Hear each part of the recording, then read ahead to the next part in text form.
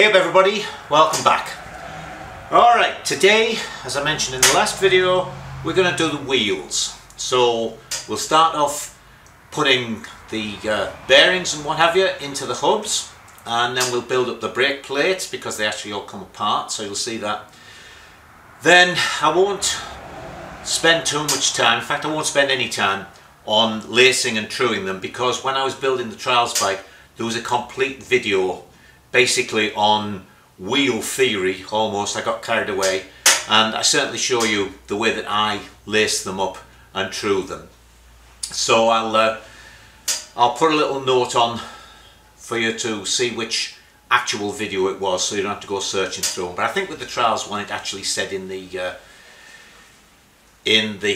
oh god Michael, you're getting old, in the little display originally, you know, it said part so and so, and I think it said wheels. Okay, so let me bring you in close and we'll start with the front wheel. Okay, so here's what we've got. We've got one hub. As I say, this is the 6-inch dual-sided hub, so there's a brake plate on each side. Obviously we have a wheel spindle, and the Enfield, oh excuse me, look, not properly dressed. Oh, and I had a comment that said that the brown coat was getting nicely run in, which I think is a polite way of saying it's absolutely filthy. So I'll maybe get it washed today. What was I saying? Wheel spindle. Oh yeah, this one has got two shoulders for the bearings to go up against because it's a captive spindle. It stays in the hub. Then we have two bearings, two new bearings. Let's see if I can get them out of the box. Ooh. They're all stuck together. Take my word for it, there's two bearings, you'll see them in a minute. Then these have two little spacing pieces which go on, and they actually fit inside two felt washers. Two felt dust things which go in. That's basically to keep the grease, because they go on like that, that's to keep the grease from the bearings going into the brake drums and getting on the brake linings. So the first thing we're going to do is put the bearings into here. Now I'm going to do it on the press, and I'll show you that. There's a couple of ways you can put them in. You can press them in, or you can put them in and just very carefully tap around. Really would be good if you could see a bearing, wouldn't it? Excuse me.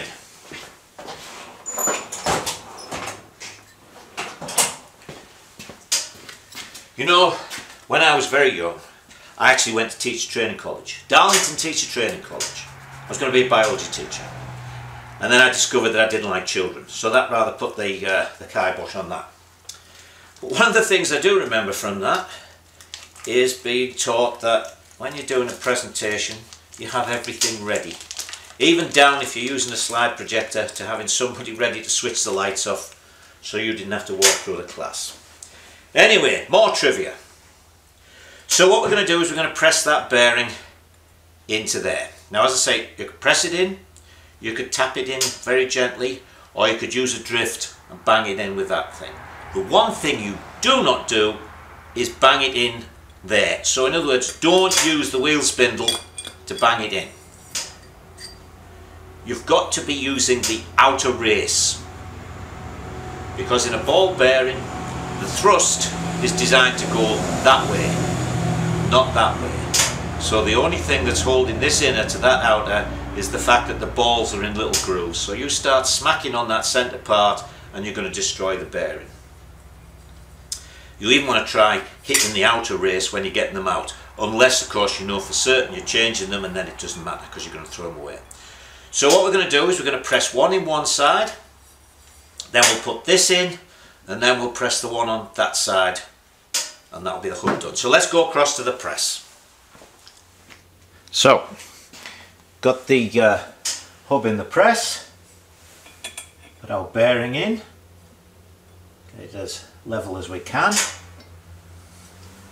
then we put a piece on it so that, as I say, we're pressing on the outer race, not the inner race.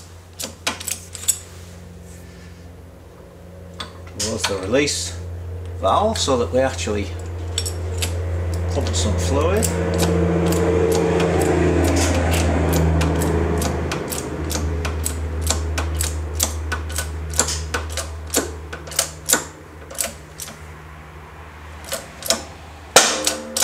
we go. Don't you hate that? And that's gone in nice and straight.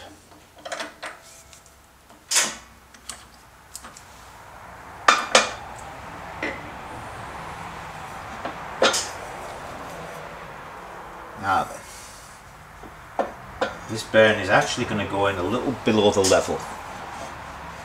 So what I'm going to have to do is find a piece that's the right size, well, the same diameter as the bearing, to press it all the way in. So let me find something of a suitable size.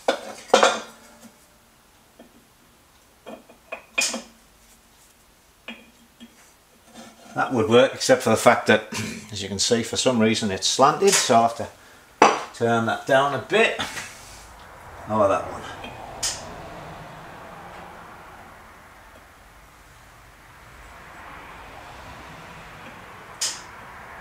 That one I think is just right, but as you can see it won't fit in. Now let me turn you off while I drop this. Alright, here we are, back again. Now we've got a piece in. It's the same diameter as the bearing.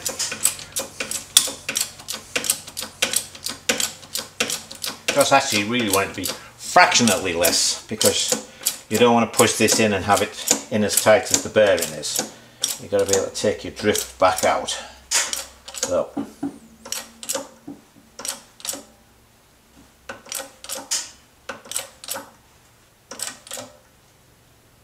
So there we are, down to the shoulder in the hub.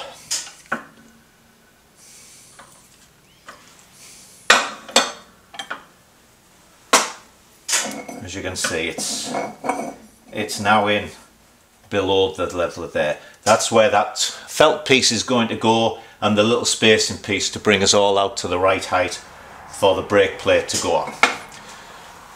So let's get the other bits. Okay, so now we've got our wheel spindle in. So you'll notice, of course, that now I can't just use the flat piece, so I'm going to have a piece that will go on like that. So we'll put our wheel spindle in, we'll put our bearing on, and before anybody mentions it, I will be greasing these bearings.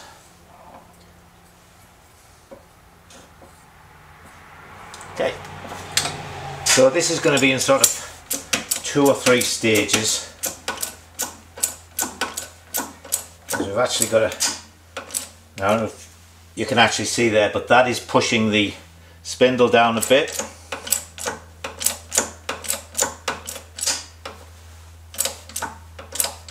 There goes the bearing. I think there we're down to having the spindle poke out through the top.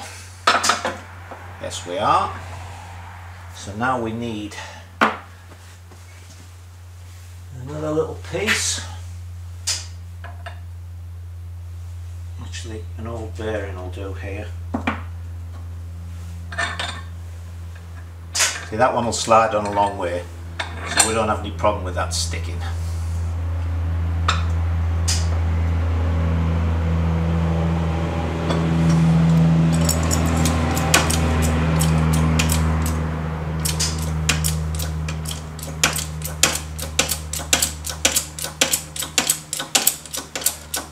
The reason I'm doing it in these couple of stages is just so I don't have to keep dropping and raising the cross piece in the press here, which is a bit heavy.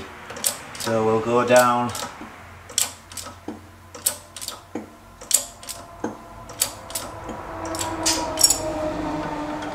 You could use, of course, a longer piece of tube, but then I maybe wouldn't quite be able to get it in one. So let's just do it a couple of like this. All right.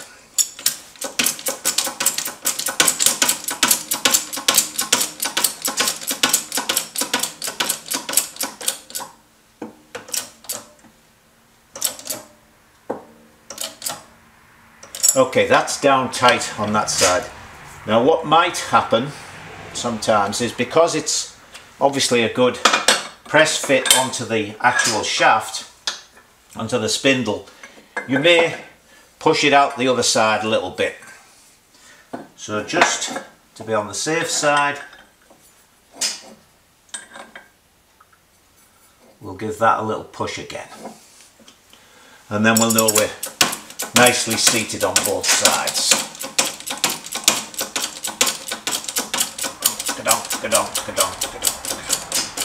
Now let's see if this does go down at all.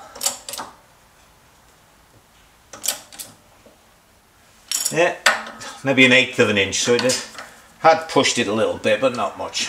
Right, so that's that bit done. Let's go back over to the bench. So I've packed them up with lots of grease, both sides.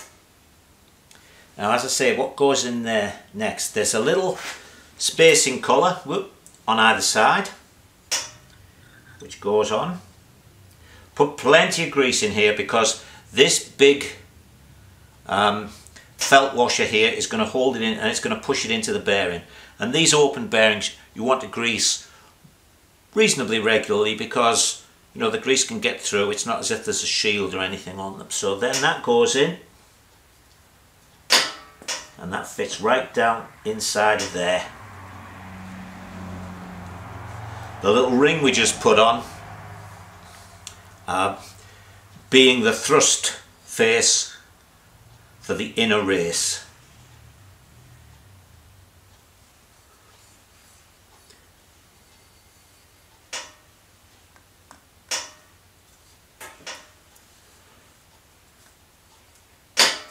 And that is the hub done. So now we can lace that up and true the wheel. But we'll finish off this front wheel by putting the two brake plates together, because as I say, they come apart completely. So we'll put that to one side, get the brake plates. Now we'll only do one brake plate, because obviously the two are identical. And I shall sit down for this. Okay, so there's brake plate. Now, it's starting to sound like a broken record, but Enfield really did think a lot of things through. And instead of just having the brake cam stick through a boss cast in that, they actually have the equivalent of the boss as being separate and bolt on. And you'll notice it's a loose fit. But you'll also notice that the holes are slotted. And that's so when you've got it in, you can get it exactly centered. You've got some movement there, which is all very nice. So that goes on there. And then we have two bolts that hold that on. Un, deux. Funny, you know, but I remember more French now than I ever did when I was at school. One of my few claims to claims to fame at St Mary's College Grammar School for Boys, where I went in Middlesbrough, was, I think, if I'm not mistaken, I had the lowest ever mark in a French examination. 7% springs to mind. Okay? So I'm not going to tighten those up completely yet, otherwise it would make the adjustable ability pointless. So we put that through, it's been greased. Brake arm will go on there. Lock washer nut, it's 7/16 BSC. But again, I'm not going to put that on yet, because I want to know where to put this more when the wheel is in and I see where I want the brake plate to go. Now the other thing, of course, is the pivot. So that's going to go in there like so. Big washer.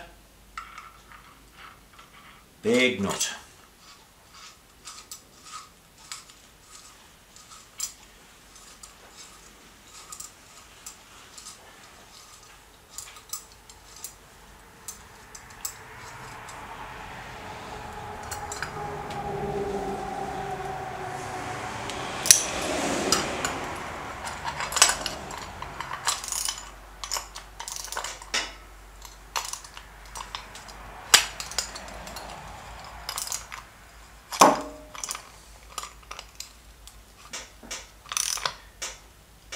and this nicely grabs, so you don't have to try holding anything on the back of it.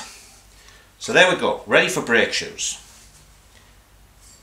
So we'll put a little bit of grease on the pivot. Now of course you've always got to be moderately sparing with the grease, because you don't want it to find its way onto the brake line in itself, but as none of these things are actually spinning, it's not likely to get thrown off into the brake. So we just put something there like that. Get some more grease.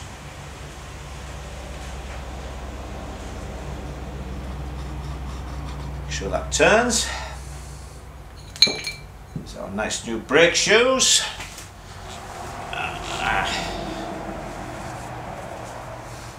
Just make sure I don't have any grease on my fingers. Now then, brake shoe springs. Let's see how these go on. One top, one bottom. I.e. the hooks, one is pointing one way, one is pointing the other way.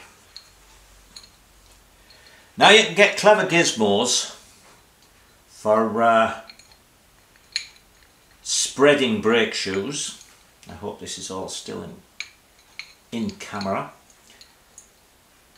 But, oh dear me. Excuse me for a moment. Alright, I'm back. That was my wife. She's going down to North Carolina from upstate New York via Philadelphia. The flight to Philadelphia was delayed because of mechanical problems, so she missed a connection. So they put her on the next flight and they all boarded, they all went out onto the runway, and then it got brought back because that plane had mechanical problems. That's why I don't like flying anymore. Anyway, to come back to this, you put the springs on, and then you put your shoes on like thus.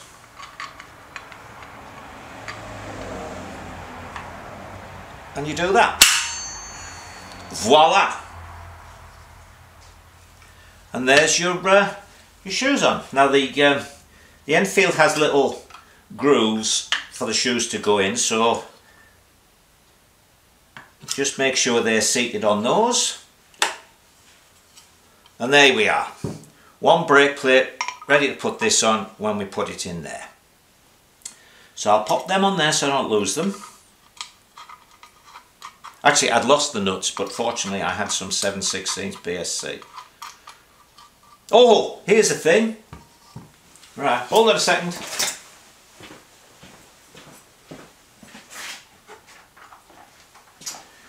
You will remember that I lost the steering races for the headstock, and I'll search and search and search and search for them. Well, I was looking for something else the other day, and I had my box here with electrical things in, and I just sort of said, electrical things won't be there. And then I thought to myself, what's this great big steel bush spacer thing in here? And when I took it out, bingo, they've been right there all the time. Well, fortunately, I have another Royal Enfield frame for a later project which doesn't have them, so I would have had to buy new ones anyway. But there you go. See, things always turn up.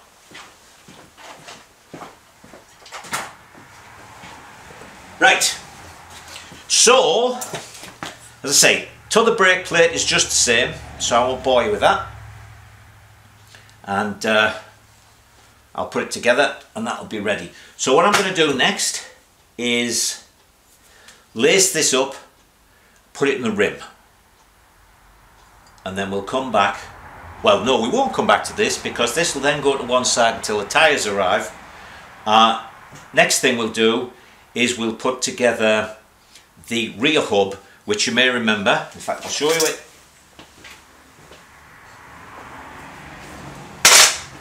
It's basically the same. Ba-bum, ba-bum.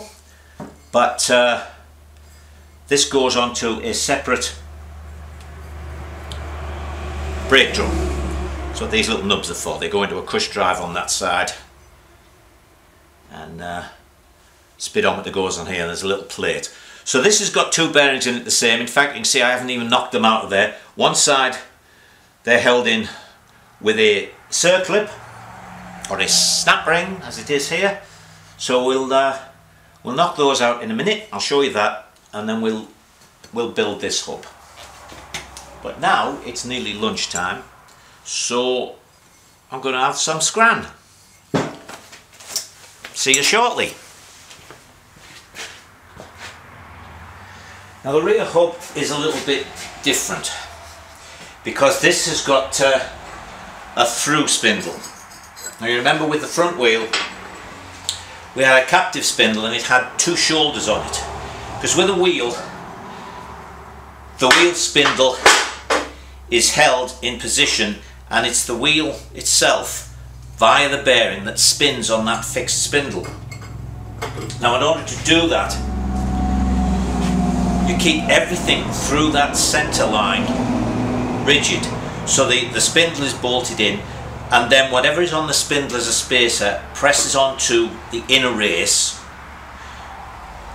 on both sides. So obviously you can't have something just pressing on those inner races with nothing in between, because as I said about taking them out, there's nothing actually holding the inner race in except the balls in the grooves. So what you have for this axial thrust is you'll have whatever's on this side pressing on the inner race, then something carrying that thrust through to the other inner race, and then on out to whatever it is, whether it's forks or swinging arm that's holding it all in. Now in the front wheel, you remember the spindle, as I say, had shoulders on it, so they carried the thrust through. But when you have just a through spindle that you're going to take out, you need to have in effect a piece of tube in between. Now the normal way of doing it is the tube is smaller than the hole it goes in, and it'll have a little collar on it at some point so that it can actually tilt. And what you'll do is you'll get in with something like a long punch and get it to tilt slightly, and then you can hit on the bearing. Now you're going to be hitting on the inner race then, so basically it's going to be for changing bearings.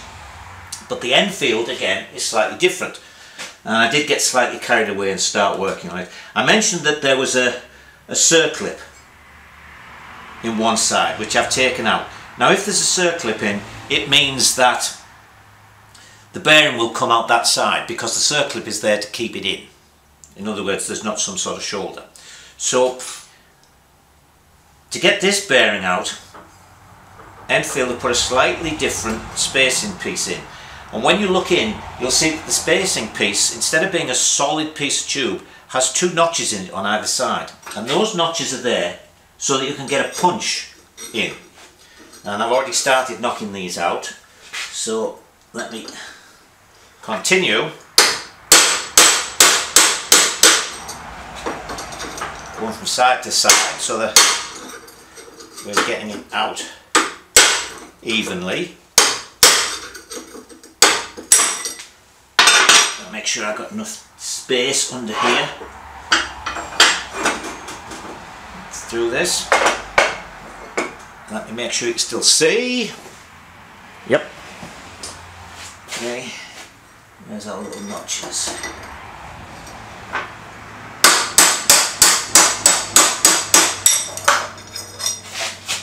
There they go. So there's the spacing piece, and there you can see the notches. So when we put this back in, we've got to make sure that it goes in with the unnotched end to the bearing that has the circlip. So you take the circlip out so the bearing's not held in, then you can drive that out. You'll also notice on this side actually we've got some little collars. So as I say, normally what you would find is there'd maybe only be one of these in the centre, so you could just knock that over to one side and then you can get through and hit the bearing race. So I'll just drive the two bearings out and put them back in, and that is this hub done. Then we'll look at the the brake drum and sprocket which goes onto it. Now the Enfield rear wheel has the QD type hub, quickly detachable, so that you can take the wheel, which would be attached to this hub, out of the frame without disturbing the brake plate and therefore the brake rod and everything, and the chain. Now here's something actually unusual which if any of you know the answer, you can give me a comment. I haven't had a chance to speak to Hitchcocks about this, but all the Enfields I've seen, and in fact looking at the parts books, the brake drum and the sprocket were always one piece, which was annoying of course, because when your sprocket wore out it was a whole new brake drum. But this one is a bolt-on one. Unusual. That'd be just for the American market, I don't know. Anyway, so what we have here is, as I say, a hub basically the same as the front hub. We've got a bearing in both sides, only this time we have our spacer to keep them apart. Then we have this piece. Now this would have the brake plate on it, and it has a bearing that goes in there, and then this bearing supports this. Now this end with the flat on here is the usual piece that's going to go through the swinging arm, so that's going to bolt in there. So when all that's together, that is just going to bolt into the swinging arm and stay there like that. Now the Enfield has cush rubbers inside this. It's got a cush drive to take up the sudden jerk of the chain when you're putting it into gear and when you're accelerating, things like that. Now you take these off and this whole cast piece here will come off, and you can get at the cush rubbers. Now they're a bit difficult to get off, and you can, I don't know if you can there, you can see the cush rubbers in here, and you can check to see what they're like. Now these are nice solid. I say this bike's been in storage forever. I mean probably about 40 years. So the cush rubbers are solid, they haven't started to go spongy, they haven't started to dry out and break up. They're really nice, so I'm not going to disturb it. Now you see here we've got 6 holes in this. So this part here is fastened to the brake drum through these bolts. So there's our rubber. Our rubber is between them, between the bolt and these, the bolt and these, so that when the wheel gives a jerk like that, or the chain gives a jerk, the wheel itself can move on that, and that's the cushioning effect. So what we have for this, the BSA ones for instance, have a spline inside there. Inside there would be a spline, and on this would be a suitable male spline. But the Enfield one is different in that it has 6 nubs, and those 6 nubs, I don't want that to roll away, fit into those 6 holes, and that connects the wheel to the fixed brake drum. Now when this piece is in here, that way, the wheel spindle will come through the wheel into that and screw in, and there you have the wheel supported, swinging arm, like that. Take that out, hold it out. This here would have a nice big spacer on this side so that there's enough room to pull the nubs off and take the wheel out. So I'm going to put the bearing in here. It's very similar to the front. There's the bearing goes onto here. There's the same little spacing piece and a nice felt washer to keep the grease in, and then this screws in to the hub. It's a bearing retaining plate that screws in with a little pin spanner. So let me put that together, and as you can see, give this a coat of paint, and then we can go to see about fastening this complete unit into the swinging arm, and while that's happening I'll build up the rear wheel. Now here's a little extra for you, and bear with me while I get things in focus here. There is what the spoke should look like, and there is how they came. 90 degrees. So what I'm going to have to do is, as I mentioned in the wheel building video,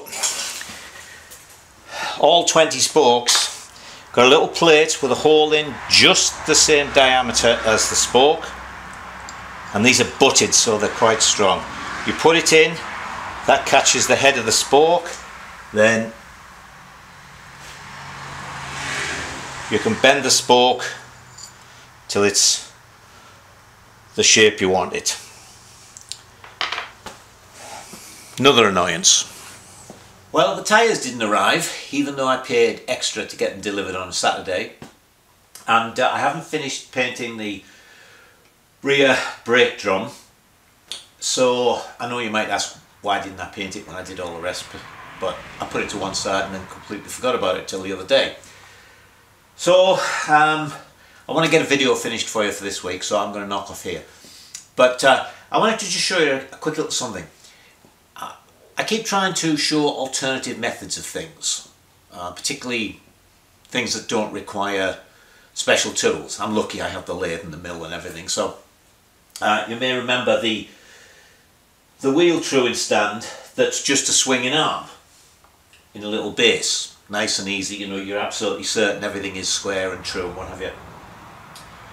But sometimes you come into things like this one, where I have a wheel that's got a through axle. I've just got 2 or 3 different size axles. Beg pardon. Wheel spindles. I have 2 or 3 different wheel spindles, so I can manage to bridge across. But this actually is a Yamaha 650 swinging arm. It's quite wide. But with the fixed spindles, like the Enfield front wheel is, they sometimes aren't wide enough, so I've got to make up a little thing for each side. But in the meantime, just to show you that you should never get stuck, let me show you what I've done for the Enfield front wheel. So let me walk across you and just swing you around here. I think that's the easiest way to do this. And there it is. A BSA B40 frame. The swinging arm in that is just about right to fit it. So I had a frame, I just grabbed it down, stuck it on a box, and there we go. So a little bit of Yorkshire ingenuity. There's a phrase there, but I can't remember it. Anyway, until I talk to you next time, enjoy yourselves.